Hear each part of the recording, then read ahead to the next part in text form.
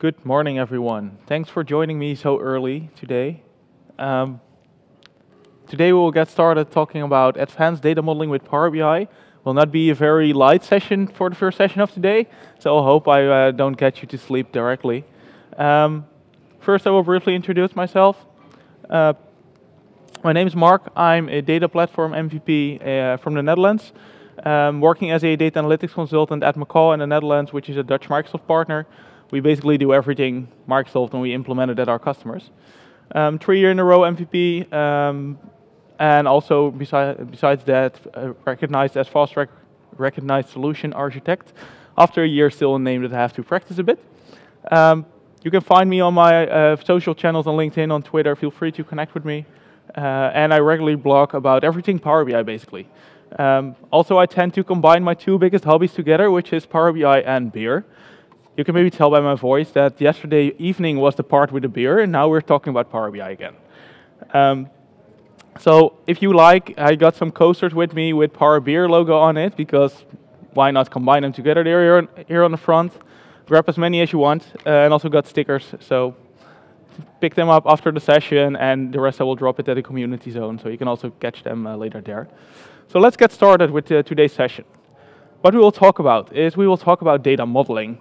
So if we look at the complete aspect of Power BI, we talk about gathering data, cleansing data, modeling, and finally visualizing. Today we will primarily talk about data modeling, so only the third box in this picture. As it is the advanced data modeling session, I kind of assume that you have a basic understanding about a star schema, why is a star schema important in Power BI, the different types of relationships that you can have in Power BI, as well as role-playing dimensions and what that is. If you at least know what it is, that's enough for now. The rest I will explain it to you today, and the primarily topics that we will talk about during this session are explaining data modeling best practices in general. Secondly, we will look at leveraging one and bidirectional relationships and how should you deal with that. Third topic, successfully implement aggregations in Power BI. And as a fourth, work with real-life scenarios containing multiple fact tables. And how do you know when to combine them or not? So let's get started with the relationships revisited. Let's do a quick stop at how do relationships work in Power BI and what we should think about and what different types of relationships actually exist. So relationships revisited. In general, there are 3 different types of relationships in Power BI. I will briefly explain them one by one. The first one is the one-to-one relationship. So one row on the one table matches with one row on the other table. There's always one row in each table. All the way to the right, we have the many-to-many relationship. So, for example, many students follow many courses. So it's a many-to-many relationship. The middle one is the most common one, which is the one-to-many relationship, which is the typical one that you will see when you start talking about star schemas. You have one fact table surrounded by multiple dimensions. The dimension is the one side of the relationship, and the fact table is the many side, where many rows relate to one customer. For example, many sales transactions relate to one customer. In Power BI, there's also something that's called relationship direction. And there are 2 types here. So that is the one-directional relationship, where it filters from the one side to the many side. And we also have the bidirectional relationship, where filters will be applied in both directions. This is the first topic that I want to talk about today, is the bidirectional relationships and why this is dangerous. So the relationship direction basically tells you, or basically can have impact on your end-to-end solution in Power BI. Things like overfiltering, or maybe even lead to ambiguity in your data model. So the bidirectional relationship can result in surprisingly results in your report in the end. I would want to also emphasize that try to avoid bidirectional relationship as much as you can. If you want to have a bidirectional relationship for one calculation specifically, consider to use the cross-filter index instead of making the default of the relationship bidirectional. With cross-filter, you can apply a bidirectional or change the relationship direction just for that one calculation without impact on the rest of your data model. So now we're talking about relationship direction. Let's also have a quick look at what ambiguity means in your data model. Basically, if we start talking about ambiguity, that means that we have multiple filter paths that lead to the same table. In this example data model, you'll see actually two filter paths. From the bottom table, we can actually see that there's the yellow line going all the way over the top to the same table on the right, while there's also a direct filter applied from the bottom table to the right. Because of this, there is actually a change of the filter context as well. So the bidirectional relationship in this case is from the date table on the bottom to the left-hand table. And over there, the relationship context, the filters that are applied are changing from the internet sales table to the product table on the top. So what can happen actually with the ambiguity in your data model? When you start talking about ambiguity, it can lead to unpredictable results. Basically, each of these bars that you see in this chart here has a different type of relationship applied and leads to a different result. Each of these measures calculates the same but removes one of the relationships in the picture we've just seen. By using cross-filter in DAX, as I just shortly mentioned before, you can change this behavior. So this unexpected filter behavior can lead to only showing a subset of data, as we see with the year or the dark blue colors. Also, you can see that the light blue and the orange brownish one is showing roughly the same. As you can see on the bottom picture, you see that the filter context is changing. So first, the date table on the bottom applies a filter based on the dates to the sales. But then the sales table on the left-hand side changes the context to filter based on a subset of products that were actually sold. So from the product table on the top, we have a subset of those sold products that is filtering the product inventory. Well, at the same time, we're also filtering based on the dates directly to the product inventory on the right-hand side. So due to that, we show a limited set of data where we should have actually have one filter applied. So the bidirectional filter here is between the sales table on the left-hand side and the product table on the top. There's also another case where bidirectional filters are likely to be applied and how you can avoid that. So let me demo you that in a second.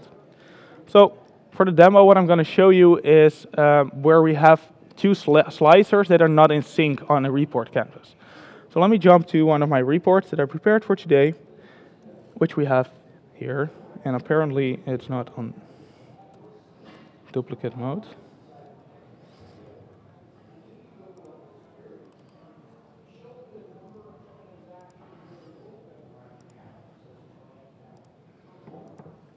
Doesn't show.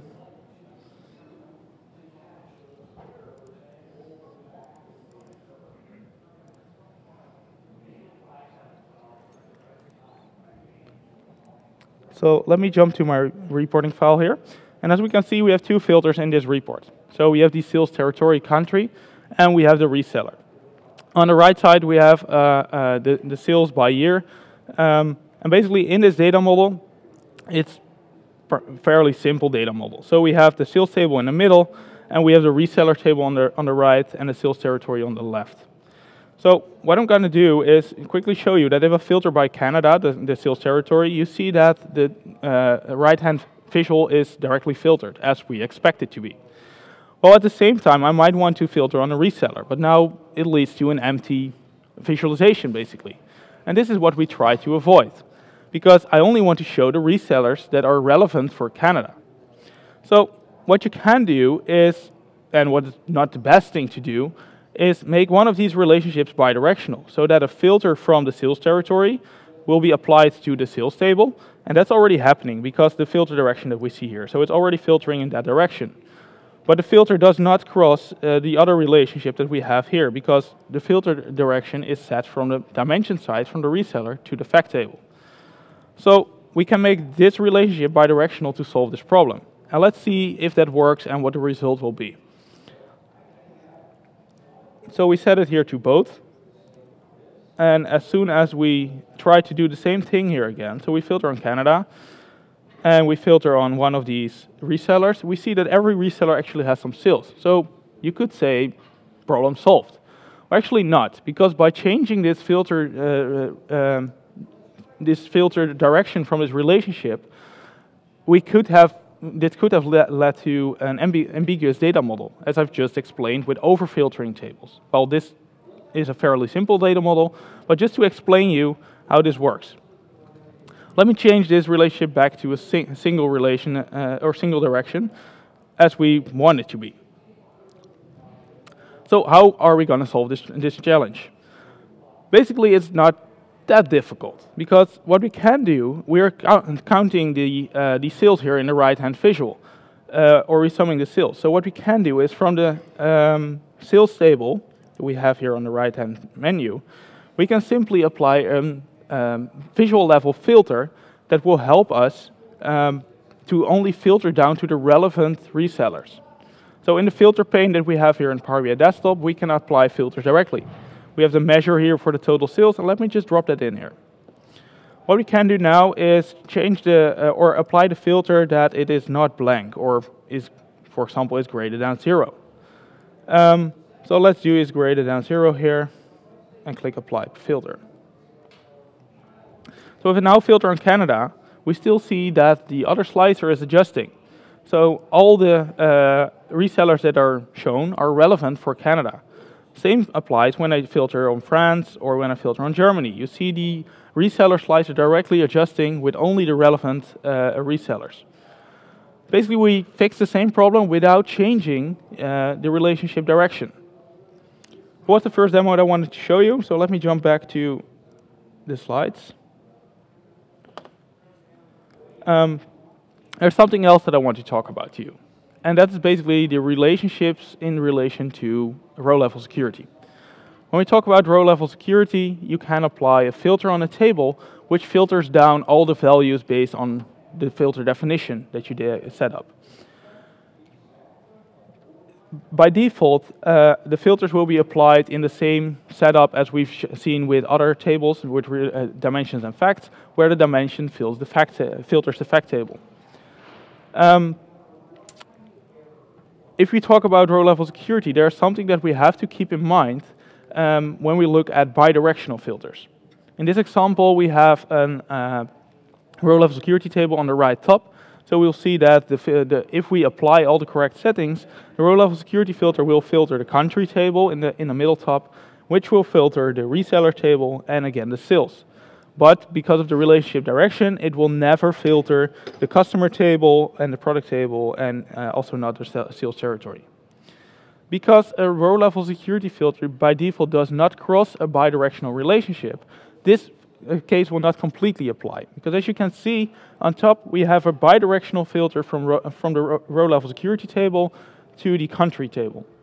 So what will happen is only my row-level security table will be filtered, and the rest of my data model will not be filtered if I do not adjust these settings.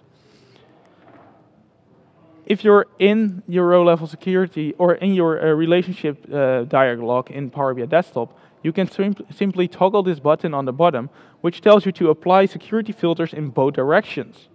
Only by toggling this on, it will pass the security filter over a bidirectional relationship. Otherwise, it will not be applied. So let's go back to the same demo file, and I will show you how this works. So here we are. We have the very same data model, and in this file, we work with a row-level security setup. And let me quickly show you where what the row-level security roles are. They are fairly simple. So here we see a country where we filter the row-level security table based on the country name. Nothing special so far. If we look at the relationship diagram, let me first move this screen. If we look at the relationship diagram, it's exactly the same as I've just shown you. Here we have the bidirectional relationship, which is between the country and the row-level security table. If I simply open a relationship, I have not toggled this box yet. So let's see what is happening. In this table here, we have the country table. So if I apply one of the row-level security rules, we want to have a look if this country table is filtered down to a subset of countries. So here we have the view as, and we can just switch on one of these rules. Let's do France in this case. We can actually see that the country table is not filtered. So our filter for the row level security will stop already at the row level security table. However, if we go back to this relationship diagram and we switch on that one toggle to apply security filters in both directions, we can directly see that if we go back to the country table, we only see France now.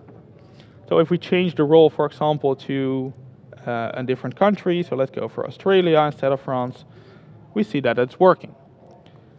So as a result, by checking this little box in the relationship dialog, we can see that the filters that are currently applied are passing over this bidirectional relationship, and as a result we will filter over this relationship over here, so the reseller table will be filtered, as well as we pass it over here to the sales table. It will not filter the customer table and the product table and sales territory, because these are singular relationships without this checkbox toggled. And the filters will only be applied in the direction from the dimension to the fact side. So that's also something you have to keep in mind when you start working with relationships in Power BI and row level security combined. Let's now talk about fact tables. Fact tables is the table where all our measurements are stored in Power BI and where all our sales transactions are, for example. In the data model I just showed you, it was the middle table with the sales. But how do we handle multiple fact tables? For example, I got two tables, the internet sales and the reseller sales. What should I do? Well, there are different things that you can do, but I would always consider to append these two tables together. If you can append them, do it, because that will make your data model easier and easier to understand, as you have one fact table and surrounded by multiple dimensions. In some cases, it is very hard to combine them, especially if there are not so many matching fields. So I would advise you to always create a little mapping table. And this mapping table will help you to understand whether it does make any sense to append these two tables together and introduce a new column which tells you whether it was internet or reseller sales. So with this, with these two fact tables that I have, the internet sales and reseller sales, I can already see that there are three columns that are different, where not always there is a value. So basically, for the internet sales, I know that there is a customer, but for the reseller sales, it's not always. We do not always have the customer number. Similar for the employee and for the reseller. In this example, I would have grouped or appended these two tables together. So let's have a look how easy you can do that. And we'll do that in our next demo file. So another Power BI data model where we currently have two fact tables. So as you can already tell here, the data model gets a little bit messy with a lot of tables and relationships and hard to oversee this. So what we have here on the bottom is here we have the internet sales, and here on top we have the reseller sales. But what if I now want to do a sum of my total sales? This will be very hard, because I have to create two measures and actually sum them up together. As a result, I'm overcomplicating my DAX expressions, basically. Especially if I want to apply a filter, which then filters only one of the tables, etc. So let's simply apply them and see how this is going to work. In the query editor, we have internet sales and we have the reseller sales. So what I would do is I'm simply going to the top here, and on top I can click the apply or append queries button. And I'm going to do that directly. And I'm going to append the reseller sales here.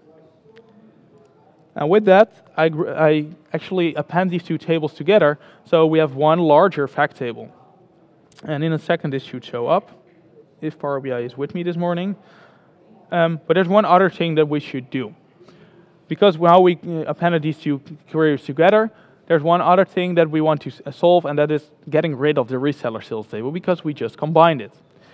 So what we're going to do next is simply do a right-click on the reseller table, and we can disable load, because this toggle here that we see, which is now set to enable load, if we disable this one, it will not be loaded to our data model anymore, but it is still referenced by the internet sales table.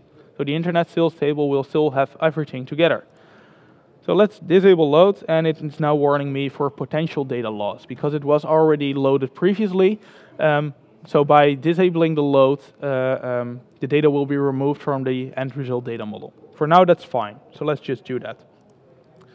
As this thing is still loading, let's assume that it will work, and we just hit the close and apply button. In a second, what will happen is that my reseller sales table on the top will disappear, because it's now combined into one internet sales table. And while it's loading, we have a much simpler data model right now. It is still called internet sales, so let's also rename it here to just sales. So we have one combined sales table with all the dimensions that are related to it, such as products, product categories, subcategories, etc. So if I now want to create a sum of my total sales, I only have to look at one table. In order to make this successfully work, there's one thing that you have to keep in mind. Make sure that your column names are matching. In this case, it was already matching, and I could tell that also by looking at the mapping table as I showed you earlier. But that is something that you have to be aware of. If the column names are not matching, make sure that they match first, and then append them to those two together. So let's build up the complexity a little bit. Let's start about aggregations.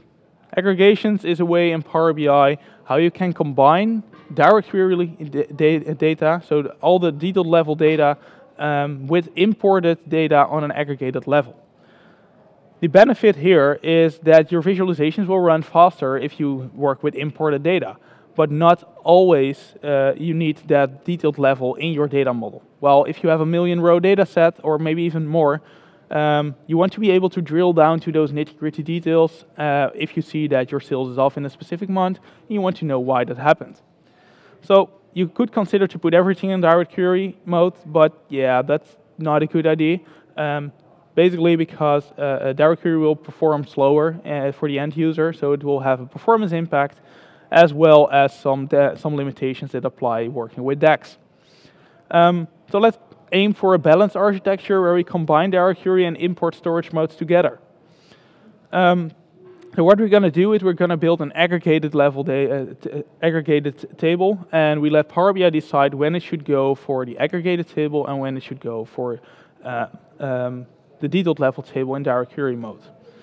So what basically is happening is this overview. A query from the front-end side, from the client application, being Power BI Mobile or a Power BI report, will hit the query engine. This query engine will decide whether it moves to the in-memory cache, so the aggregated tables that we imported, or it will fire the query over direct query to our data source on the right-hand side. Before we're going to deep dive in this solution, and I'm going to show you how this works, there's one other thing that we have to understand. In Power BI, we can talk about 3 different storage modes. It's import, it's direct query, but there's also dual. And with dual, actually, the table can behave either in direct query mode or in import mode. These different storage modes are important to understand when we have a look at the relationships again. There are also 2 different types of relationships, which is the regular and the limited relationship. A limited relationship has some implications in Power BI. So we have to make sure that we aim for the regular relationships. But why? Well, a relationship is limited if it crosses a source group. So for example, if we go from an imported Excel sheet to an SQL database, or if we go from Vertipack, the imported data, to the direct query source. Also, limited relationships is what we have when we have a many-to-many relationship. That's also an imported one, or a limited one. So, how do we avoid this? Well, by applying this dual mode to all the related tables that we have from the aggregated table, so from the direct query table, we should put all the related dimensions on dual mode. So when we hit the direct query table, it can behave like a direct query table, and when we hit the imported table, it behaves like an imported table. This is important because if we go back one slide, we can see that dual tables work with dual tables best, imported works with import or dual, and direct query works best with direct query or dual. So then we talk about regular relationships. Another impact of limited relationships is that, again, we have to toggle this button for the row level security if we talk about a many-to-many relationship.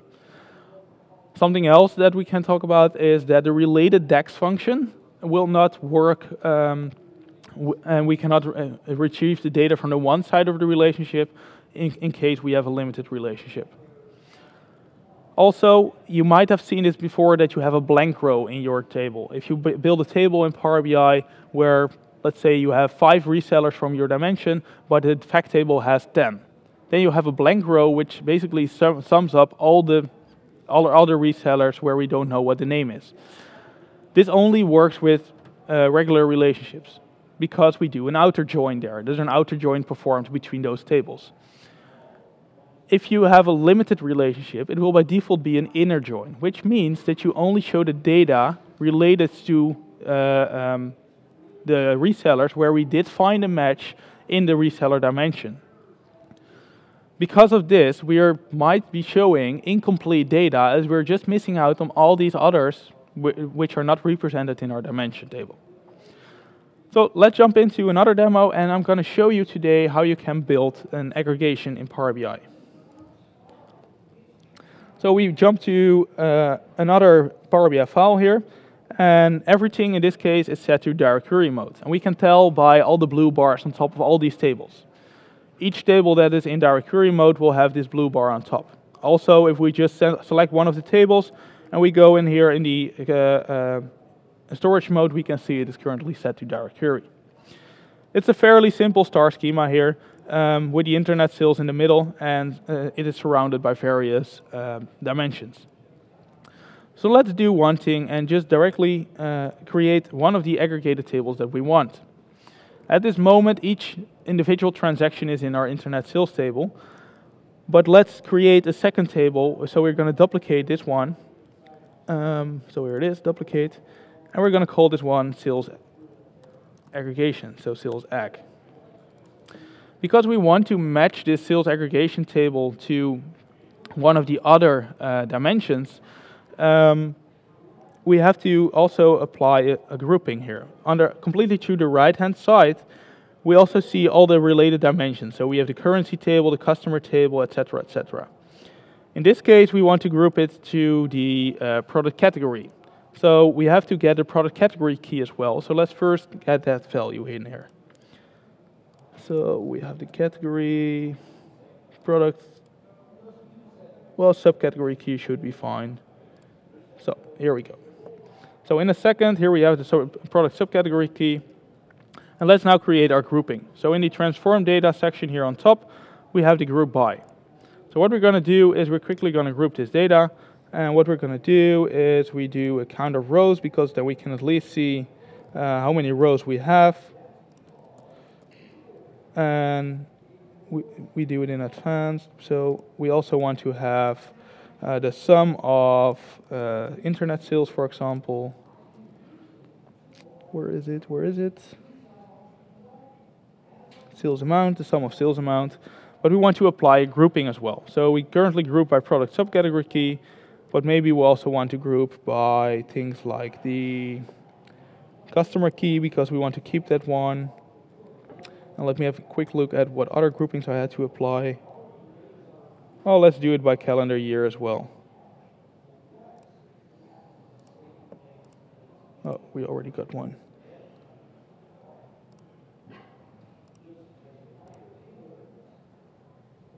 I should have created a calendar year before. Let me see where it is. So somewhere here we should also have the dim date. So here's the order key, and let's get the year here as well. So we got fiscal calendar year. And now we're going to do the grouping again. So we do it in advance. We do it based on the calendar year. And we want to group also on the subcategory key that I just added. And we do a count of rows. And we want to have the sales, so we do a sum. Where did my mouse go? Here it is. The sum of sales amount. So this grouping is fine for now. And while this one is loading, there we go. It's a fairly simple table for now. So let's just click close and apply. This table is still set to direct query mode. We're going to change that in a second because our goal was to combine the direct query and the imported table and get the best out of both. So let's see where our table now is. Somewhere here, sales aggregation. And we're going to combine that. So first create some relationships with the calendar year that we have here. But also, it's a single relationship, so that's fine, yes. But also with the product subcategory, so we have the product subcategory key.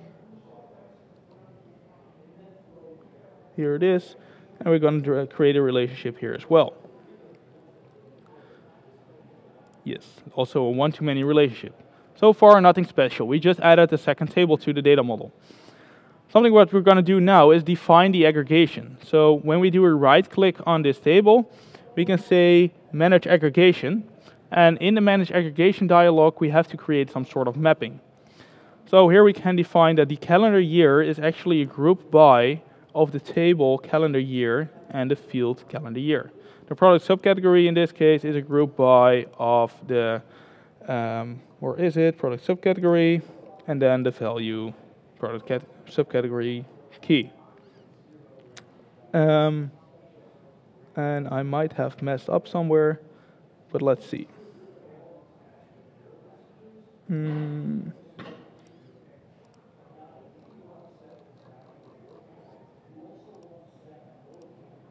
Okay.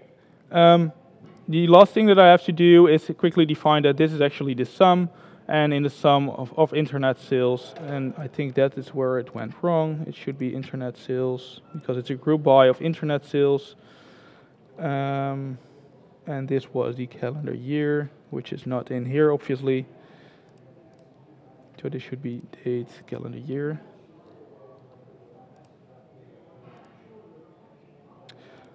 What I will do is quickly, to make sure that everything is working, I will already open the result file for you, so I can at least show it successfully working.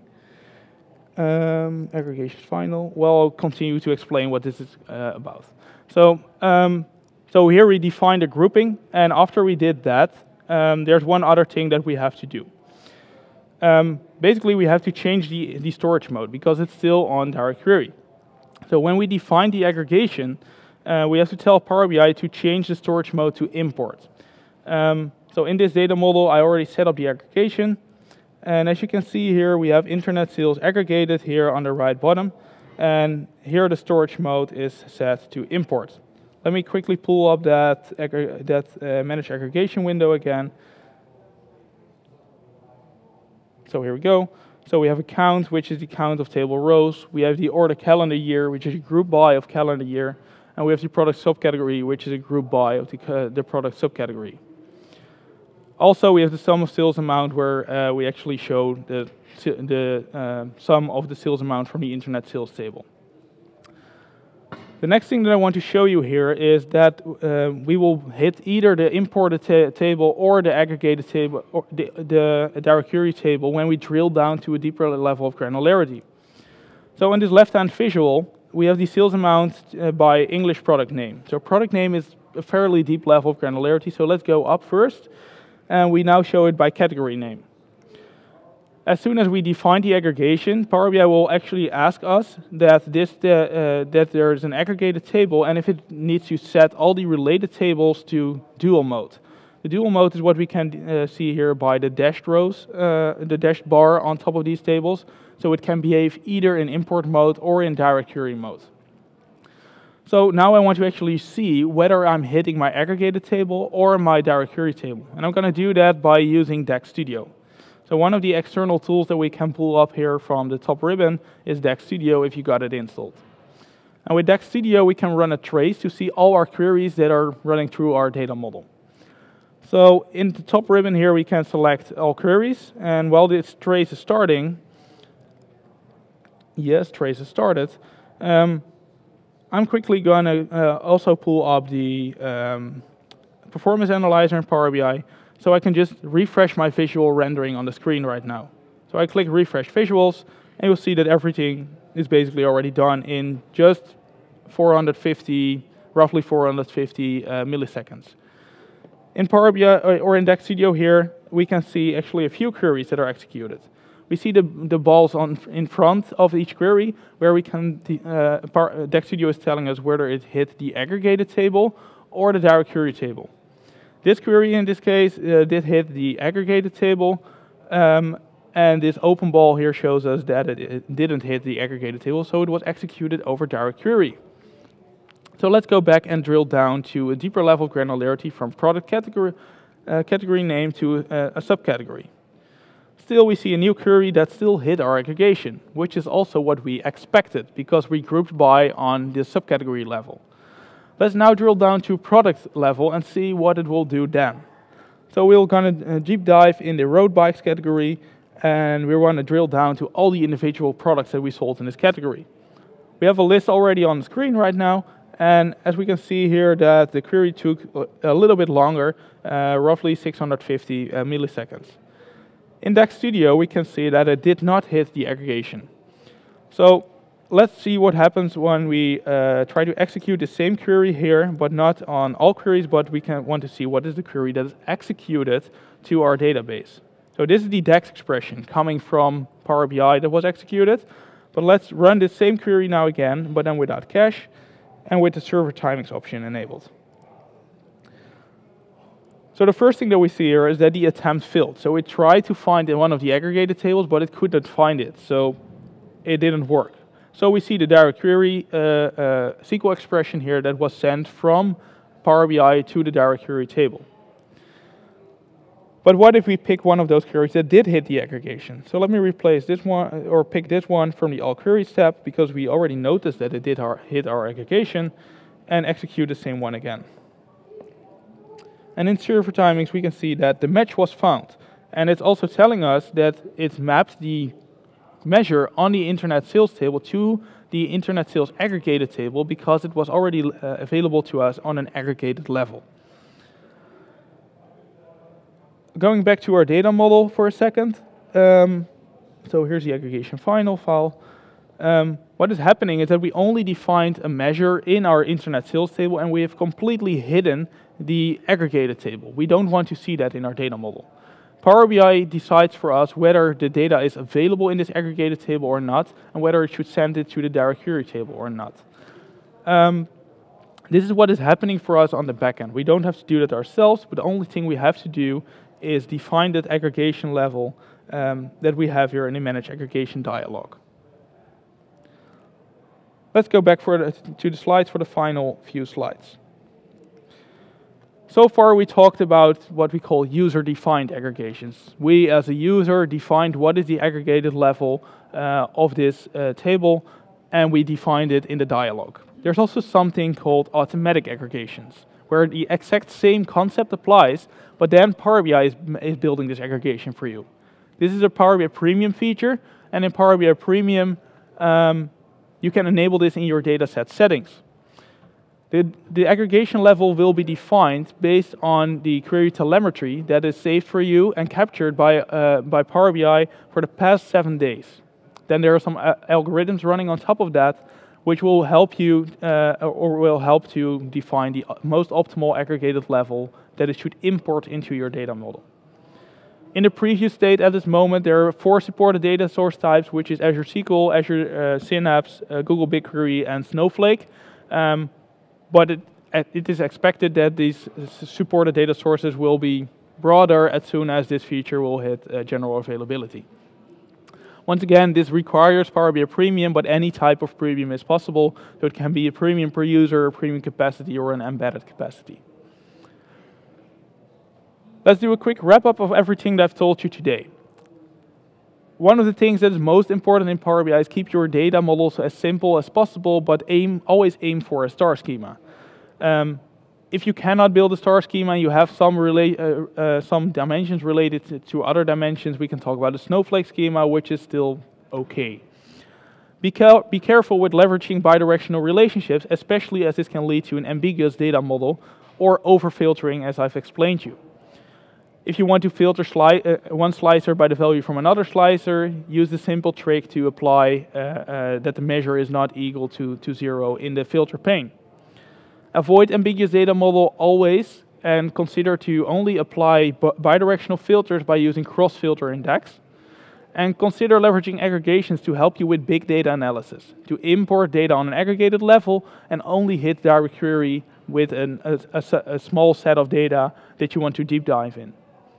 And be prepared how to deal with multiple fact tables. If you can, group them together, and to ease this process, create an easy mapping table.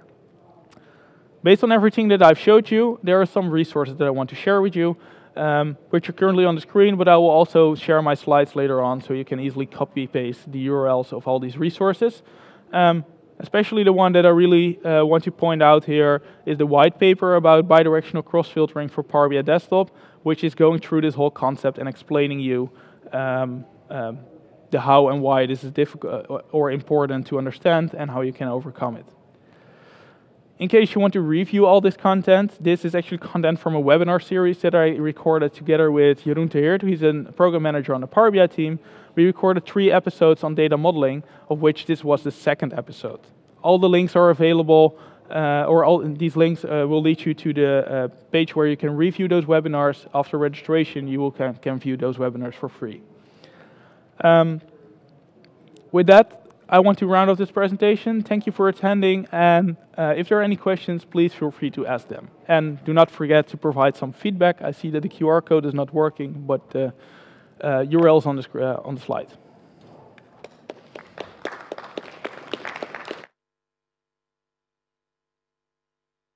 Union of your 2 fact tables, what was the needed extra? Was it a column or a special table to distinguish between internet sales and reseller sales? So the question is, when I did the union between internet sales and reseller sales, what was it that I needed to distinguish those two at a later moment? I would say create an additional column in the both original tables. So you create a column with, let's say, sales type, where you put in a 1 for internet sales and a 2 for reseller sales. And as soon as you append these 2 tables, you can create a new dimension, which allows you to filter that table for only reseller or only internet sales. So you'll create 1 additional column in that table. Okay? Cool. Yes, to the right. You aren't able to combine your fact tables. It's the best approach to try and use the dimensions to filter, and you want the query to combine them. So You want it to pull from the 2 fact tables in the same report. you want to combine the 2 fact tables. It's not possible to combine them. They're not compatible when you do the comparison. Yeah. But you do actually need them for one particular report. Yeah. Do you look to use the same dimensions against the 2 fact tables, or do you look to make a relationship between fact tables? Okay, so the question is, what if I cannot append my 2 fact tables together? Should I then use the same dimensions and link them all to the fact table, or should I create a relationship between the fact tables directly? I would aim to create relationships to the dimensions, and reason why is that most likely between the fact tables you will create a many-to-many relationship, which will be a limited relationship. If you do it with the dimensions and you apply a filter, for example, I only want to see the year 2022, then it will filter both the tables directly. And if it is a many-to-many relationship between both fact tables, there is a risk of changing the filter context, because you first filter on year and then maybe the relationship between both fact tables is based on something completely different. Okay, there was also a question next to it. Is there any time scale from when these facilities might become available for Power BI server for on-premise? So if there's any timeline available when these features come available for Power BI server on-premise, not that I'm aware of. Everything that I showed you with the relationship, everything that applies in all the cases. The aggregations, I'm not sure if that is on the roadmap for on-premise. I haven't seen it, to be honest. Okay. Any other questions? No? Question? Someone Yeah. just mentioned that you used an external tool ribbon in one of your Power BI reports, right?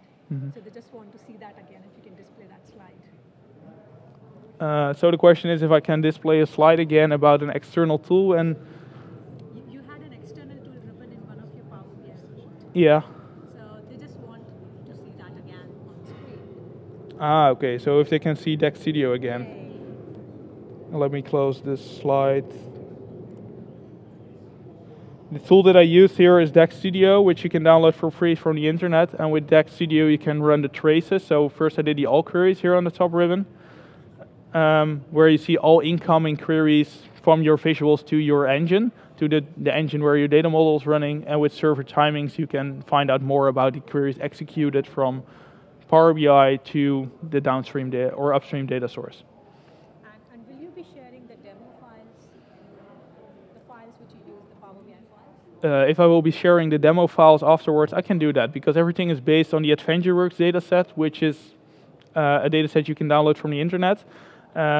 Links to those data sources were also in the slides, but other than that, I will make sure that I upload everything to my GitHub repository, where you will find the slides as well as the demo files.